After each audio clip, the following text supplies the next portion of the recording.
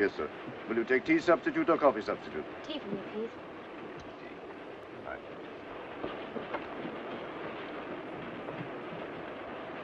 He's in there. That Gestapo fellow's there, too. There's a couple of stormtroopers in there. How the devil are we going to pass him the word without that fellow spotting it? We've got to do it somehow. Yes. Of course, he might come out for a minute. I mean, most people do. We must act, Charters. It's no good hanging about on the off chance. Excuse me.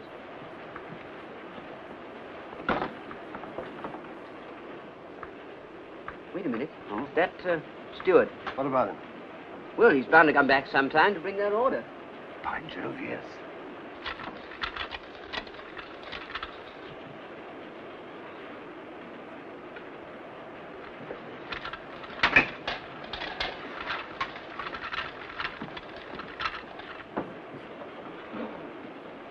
Here he comes. Excuse, please. What time do we get to Munich? In about 30 minutes, sir. Thank you. All right? Yes, I put it underneath the donut. Good. What? Well, how do you know that for him? Well, I suddenly remembered that Dickie Randall always had donuts sent up to his room for afternoon tea. Very clever of you, old man. We'd better get along there, eh? All right. Oh, my law. Well, what's up? Well, I'm wondering if it was donuts. I believe it was rock cakes.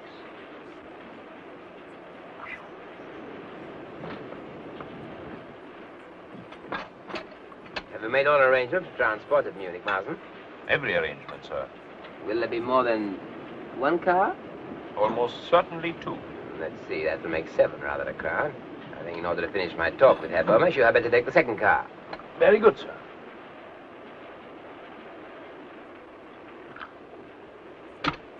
I believe Herr Bomesch is really beginning to see that I am doing my best to help him. I'm sure he knows, sir. Yes, yes, Major. Your attitude has been most reasonable. You must remember it's only a few hours since Father was taken out of England by force. Captain Marston was only obeying orders. Members of the Gestapo are frequently asked to perform duties which others find too objectionable. Some are objectionable. Others I find extremely satisfying. I often envy you your opportunities.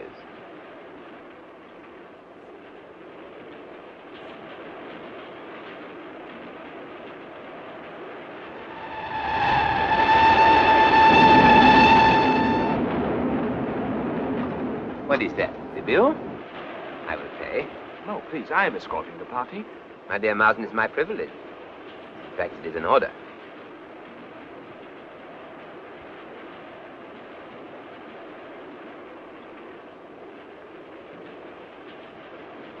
Terrible.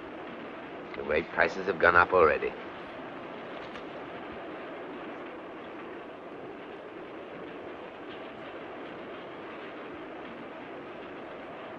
Excuse me.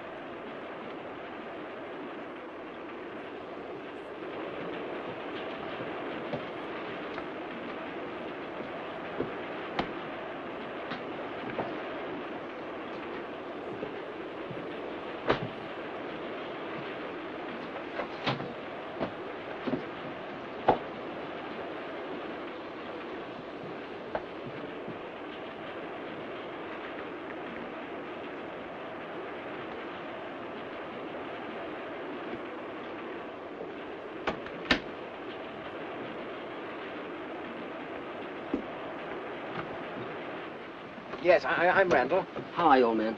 You remember me? Yes. This is Charters, an old friend of mine. How do you do? Well, what is it? Look here. We don't know what you're up to, of course. Never mind about that. But whatever it is, you appear to be on the spot. Tell him about it, Charters. Well, I was phoning Berlin about my golf clubs.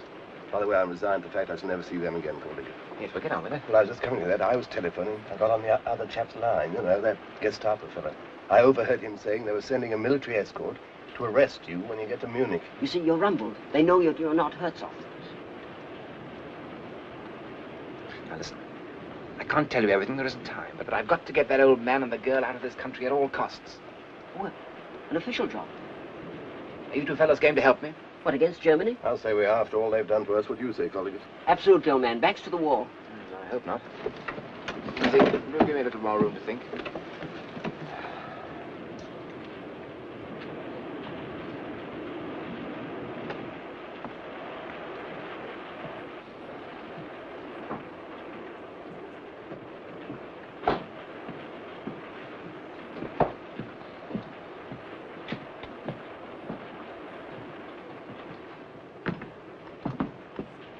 Is there any tea left? Yes, I think so, Ulrich. There's no time for tea.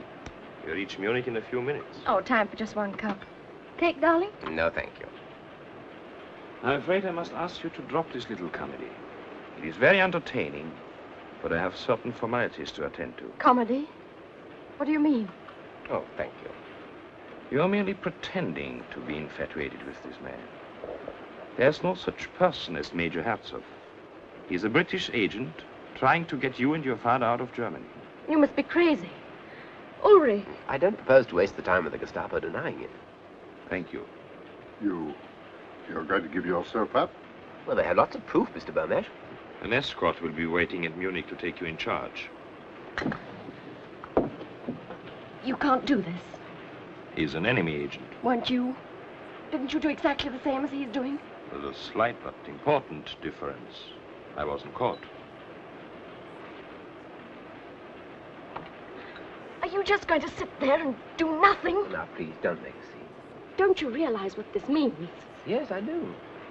That he has a gun and I haven't, and he's got a couple of reserves next door. Who'd you take before, Bulldog Drummond?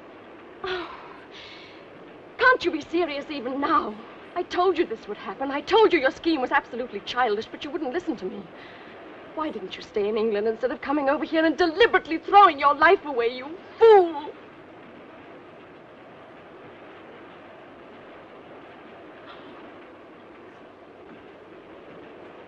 I have no time to listen to this ridiculous display.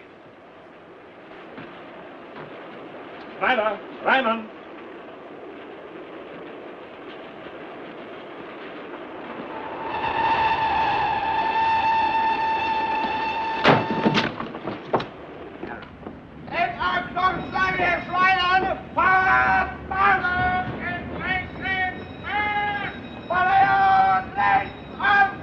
There is more than one major on the train. How are we to know which one to arrest?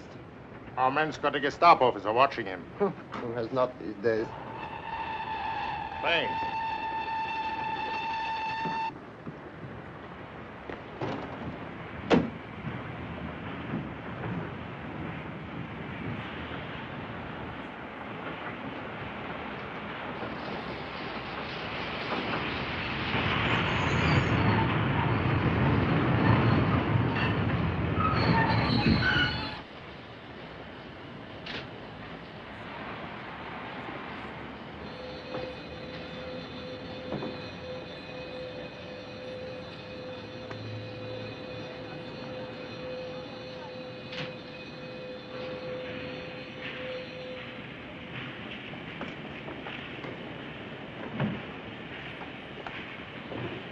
Hi, little up.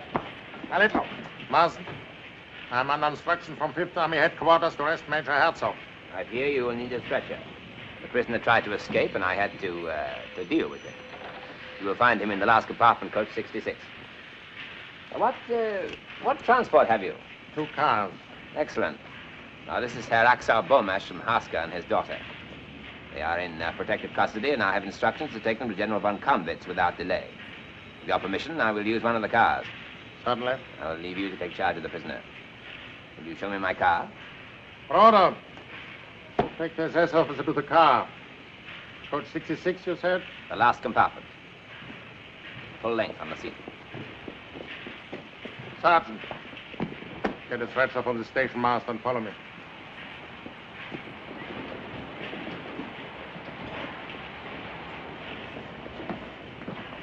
Olson, you will take the SS officer and his party in your car.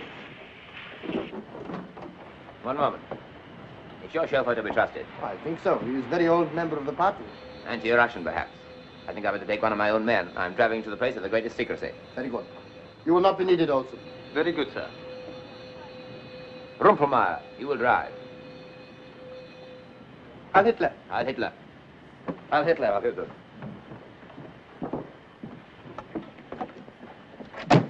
Come on, quick.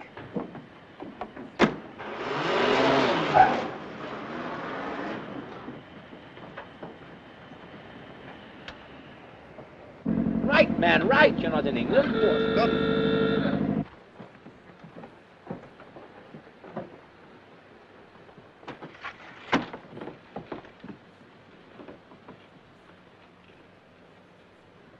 Not much of a life, a secret agent. And your pay is bad, too, sir.